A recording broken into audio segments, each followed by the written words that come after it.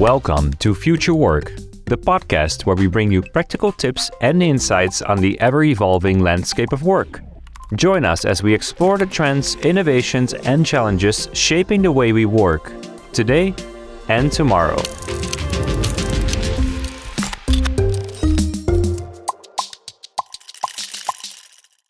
Okay, so we're here for a new episode of Future Work with Stephanie Lee. Stephanie is the head of people experience at Nansen, which I'm sure we'll hear about more soon.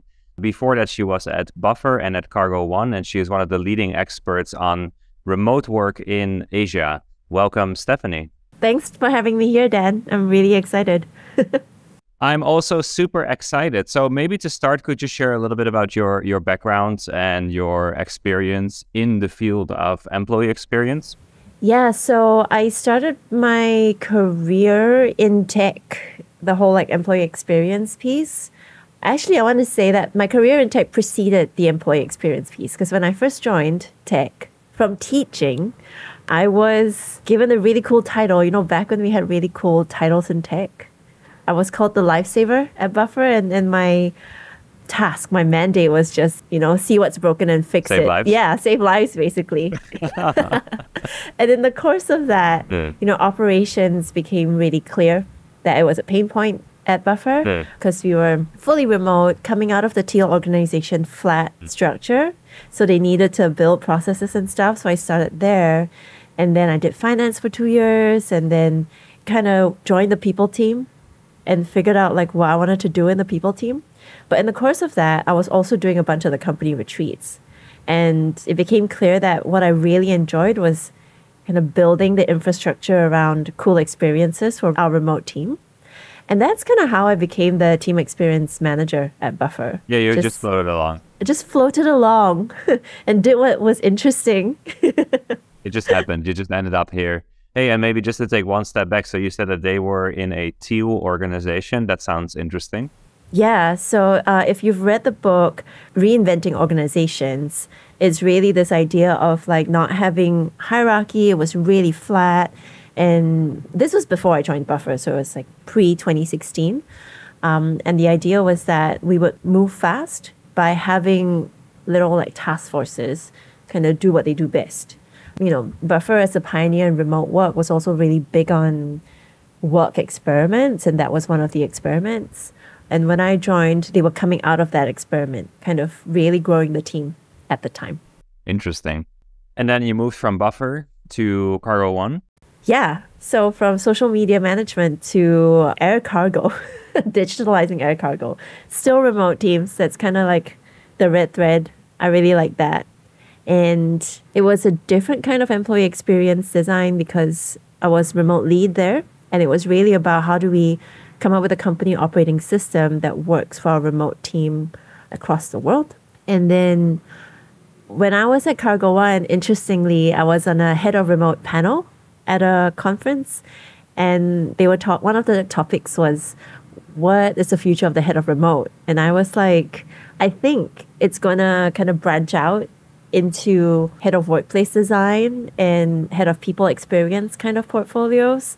And shortly after that conference, I got an opportunity with Nansen, and it was around people experience. And I was like, I called it. So that's how I landed where I am today.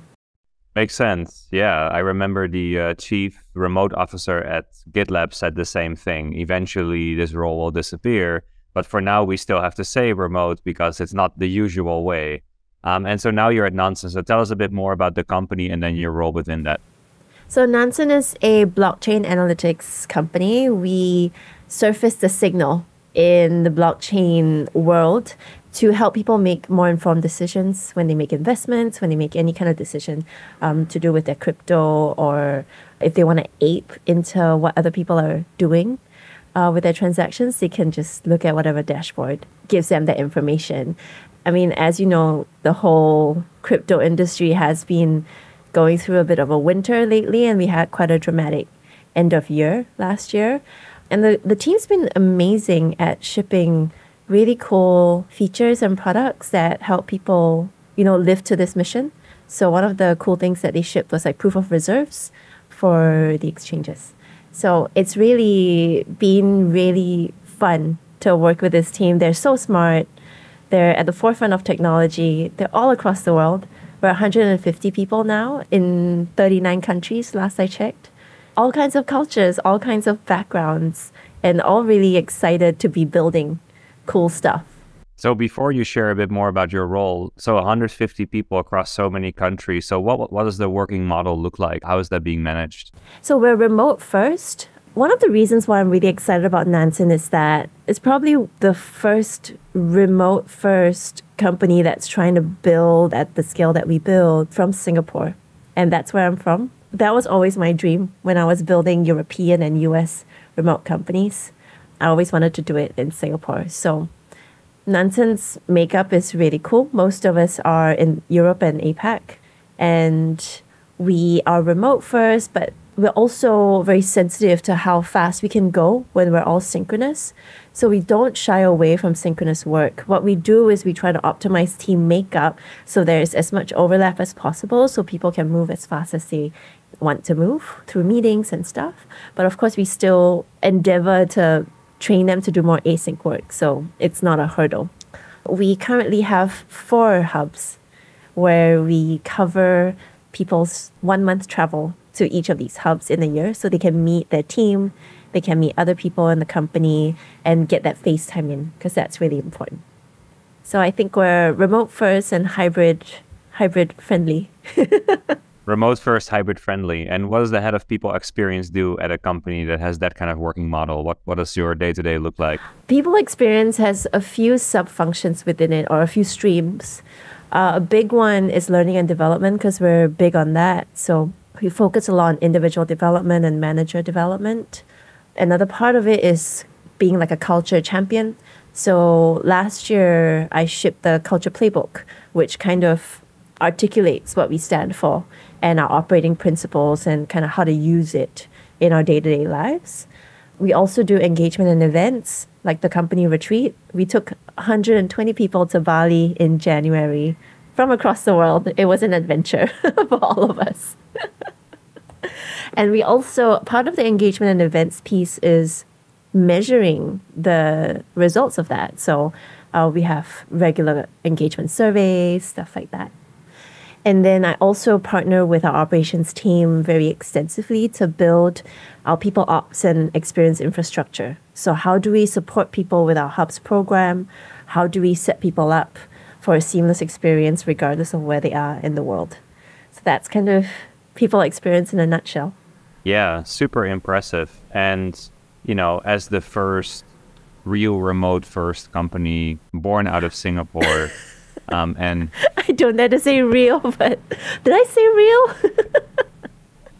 Hey, we can claim that right now.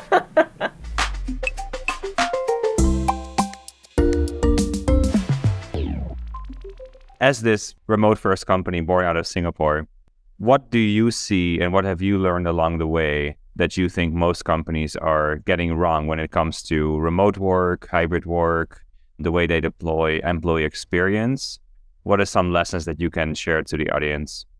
I mean, this is happening across the world. We tend to see them as binary, right? Either remote first or hybrid first. I've always said, even when I was at Buffer, I think the way to go for hybrid to succeed is to design your operating system to be remote first. There's no real reason why we should be afraid of in-person meetings. Besides, like the big caveat is equity and employee experience. But there's so much power when you get people in the same room and the energy is just unbeatable. Right. But what a lot of people have kind of gone into from what I've seen in like post-COVID is they've kind of, especially the big companies, they've kind of gone allergic to remote first and they're like, oh, it's not productive. So we'll do hybrid where you can work in the office sometimes, mandatory days, and then you work remotely other times. But then when I go to the office, I'm sitting on my Zoom call. And when I'm at home, the only time I get to do work, which is ironic because showing that working from anywhere actually works. The office is not essential, right? That's because they haven't optimized for more async work, more cloud-based collaboration. I think that's what we've gotten wrong a lot of the time. I don't know if many companies are being thoughtful about how to assemble teams with the understanding that time zones are a limiting factor. We do quarterly time zone audits at Nansen, and that's a very important thing for us to do because, if someone is managing his whole team from like the opposite side of the world, it makes everything exponentially harder. So that's one thing. And then I think a lot of the struggle has also been how to have authentic virtual connection. I think move past the idea of happy hour. Like nobody really wants to stay an additional hour after work to see their colleagues when they could be spending time with, their family. How can we get people to engage like human beings without feeling like it's additional work, without feeling like it's contrived, but still tide them through the in-person meetings? I don't know that a lot of companies have nailed that. A lot of the big companies just kind of default to, we'll just gather in the office. But I'm sure we'll find a solution down the line. Totally. Especially with people like you in the world, I'm sure we'll get to a much better place. Hey, you were talking about sometimes not being afraid of still meeting in person, not holding on too dearly to the idea of remote. You said the energy of having people in a room can be really important. How do you balance that with, like you said, you have a big global team, you're sitting in different time zones. Does everyone have to organize retreats in Bali to make it work? I would say if you can really set aside a big part of your employee experience budget to run a company retreat, the payoff is incredible. You won't believe the number of conversations I've had post a retreat where they were like, oh, now I know this person. Like I've hung out with them. I've had a beer with them. We've gone hiking together. I can just tap on their shoulder and Slack and be like, do you want to help with this community activity? Or I have this project in mind, like, would you be keen on giving feedback or helping me run it or collaborating on it? These are things that are much harder if you've never seen someone in person. And the payoff of a company retreat is just amazing because there's also something to be said about shared experiences that build a sense of identity and belonging. And retreats are really good for that. Some companies do it twice a year. I feel like if you don't have a dedicated retreat person, it's a lot of work. It's a huge amount of work. So once a year is great. We've recently launched our Hubs program 2.0, which is folding team offsites with our Hubs program. So we cover a month for people in any of the hubs, but we ask that they meet with their team part of that time. And this is really to try and find that happy medium where people have flexibility, but they still sit down together, go for paella somewhere or, I don't know, fish and chips in London. I don't know what the London team's going to hear this and be like, Steph does not know what's going on here. There's just something that's special when people are in the same room together. Yeah, I love that idea that suddenly after meeting people in person, it's then a little bit easier to tap them on the shoulder virtually and say, hey, can we collaborate on this? Because maybe you wouldn't feel comfortable or not safe enough to reach out to that person. You don't feel I know them personally. So there still is something about this whole in-person thing. You mentioned a few times the retreats. So that's something that you've done now across multiple companies.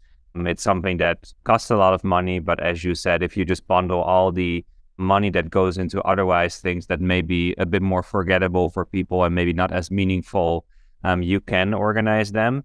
What goes into a good retreat? I think what goes into a good retreat is thinking about what your company needs at that point in time. So what the demands of the experience differs depending on what your company's made up of. Like, is it a bunch of tenured people that have worked together for a long time? Or have you had a hiring surge and you kind of need to build connection? Or have you just gone through a really tough market and you need to reward people and help people feel more rested and, recharged, right? Building in time to meet those needs, like structuring your company and your team sessions around those needs is very important. And also building in time for people where you're not planning anything. So being intentional about protecting decompression time, time for organic connections, that's really important when you've brought everyone across the world to meet. Otherwise, you're just kind of like shuffling people from room to room, and then They'll be like, what just happened this week? I wanted to talk to that person, but I didn't get a chance to. So that's really important. And then kudos to my operational start in tech. I'm always a big fan of making everything so seamless that nobody has to worry about, how stressful international travel can be, so that when they land there, all they need to focus on is showing up for the sessions. They know exactly where they need to be and who they're connecting with, and they can fully show up. And then another thing I've learned over the years that's really important is setting the expectations and the tone at the start. So saying, this is a work event, be fully present. This means you don't have to be in the customer support inbox 24/7, for instance. If you need to go take a nap, but come back and be here with us, right? Expectations like that need to be communicated. Or I can guarantee you, your introverts are going to be burned out. And they're going to be like, this was the worst week of my life. It was the best and the worst. As an introvert, I can only agree. 100%. Hey, this sounds really interesting.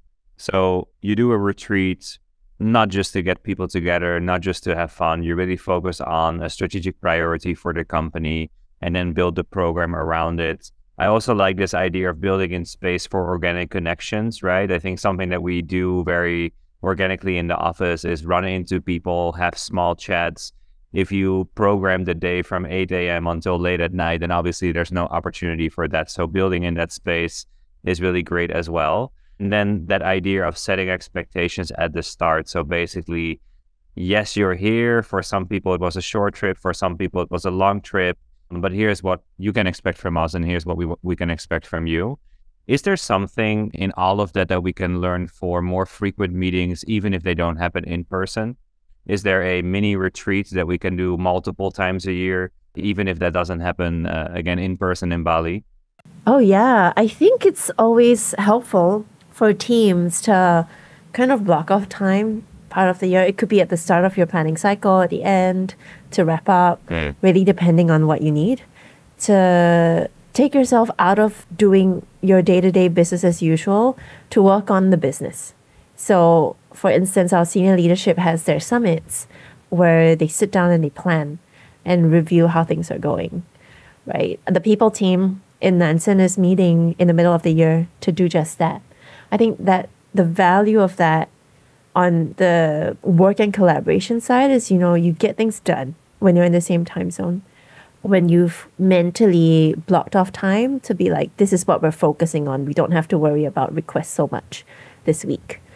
Because you're in person or you've blocked off that, you bracketed that spot in your calendars, you can also spend more time to do fun things together and not be like jumping in a 30-minute call and trying to be like, how's your dog and how's everything? But also we have this work that needs to be done. You can go to an escape room together. You can go for a picnic or the museum, depending on what your team likes, right? Or go to the spa. I don't know if the spa is a very unifying experience, but it's like signaling that you're unwinding together, right? It's so valuable to protect some bits of time to do that. It also throws off the monotony of the year, which a lot of us, especially remote, can sink into, right? When you're like, oh, it's another cycle. It's the same thing, the same Slack. It's the same inbox. Like, just throwing things off and making it interesting. Interesting. Yeah, that idea that every day starts to feel the same a little bit, kind of going through the motions.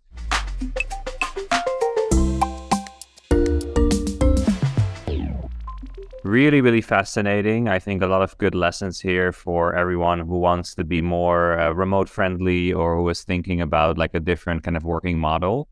Just to wrap it up, what kind of advice would you give to HR leaders who are just starting to think about enhancing the employee experience in a remote or hybrid environment? I think they can start by doing a gap analysis, like a really honest review of where they're at. I hesitate to say, do this one thing and it's going to improve, because I'm 100% a fan of, measuring what matters and coming up with solutions for your company at whatever point in time you are. So if it's a matter for company A, if they find that maybe their employees in certain parts of the world are not as engaged as others, then they can think about what they can do to engage those employees or figure out the reasons why. If it's about people feeling burned out, then your strategies and your approach would be quite different. Or if it's about people just getting super bogged down with busy work, then maybe what you can do for employee experience, even though it's not business operations, is to partner with business operations to be like, hey, how can we make things smoother for our folks so they feel like they can bring their best performance self to work, right? I think a key thing I've learned for employee experience, especially at Nansen, is you deliver your best work when you reach out cross-functionally and partner with other parts of the business. Because otherwise, we're just doing some work for some other company, and we may not actually ship important impact. Beautiful. Okay. So it's not just one thing to do and then everything will be perfect. It's three things to do. One, you do your gap analysis. No. You identify the main issues or the main opportunities are within your specific company. You then create a strategy and an approach to try and solve those issues. And you have to work cross-functionally and make sure that it tailors to what the company needs. So I think those are very helpful and applicable points for anyone to build a better employee experience for a remote company, for a hybrid company. Yeah. How do you then measure it, right? Because you're in a very data-driven company. Of course, the question is going to come up. This all worth it? Is it working? How do you measure it? So we introduced engagement surveys 3 quarters ago now. And we either run a full engagement survey, like that happens once a year, and then we do pulse surveys throughout the year. I think a good metric that a lot of companies already use is the ENPS, but it's also helpful to measure other kinds of engagement indicators. So do people feel excited to turn up to work, and do they feel heard and stuff like that? One thing that we're looking at as well for the next quarter is figuring out how to measure psychological safety in the company. Not to dox anyone, not to say like, oh, this team is not doing well, but to give us a very clear snapshot of how the teams are doing, honestly, and whether we can zoom in to support some particular teams. I think that's a good way to track it. You can also track, if people are taking sick days and they're burning out. That's a good metric that a lot of people don't look at. Because a particular team is taking a lot of sick days. I think that's a good indication that something's happening, especially if it's remote and it's not a bug in the office. Yeah, we cannot blame the colleagues in the office that something is going around. It definitely came from your own environment. Okay, amazing. This is really, really helpful. I think this is a great conversation about your experience, how you're running things at Nansen, and also what other people can do. I'm sure people are now super excited to plan the next retreat as long as they have good operational people to help pull it off. But at least start to do surveys, create that gap analysis, and form a better employee experience strategy. So Steph, thanks so much for being on the program today. And where can people find you if they want to follow more of your thinking and doing? I am at Steph_Lee pretty much everywhere. So that's Twitter, that's LinkedIn, I think LinkedIn is Steph-Lee. But if you look for Nansen, you'll find me. I've been meaning to speak a bit more about all this stuff on social media. So I feel like this is the nudge to do that. Commit. We're going to hold you accountable. Oh, no. Yes. All right, Steph, thanks so much for being on. Thanks for having me. All right, my pleasure. Bye-bye.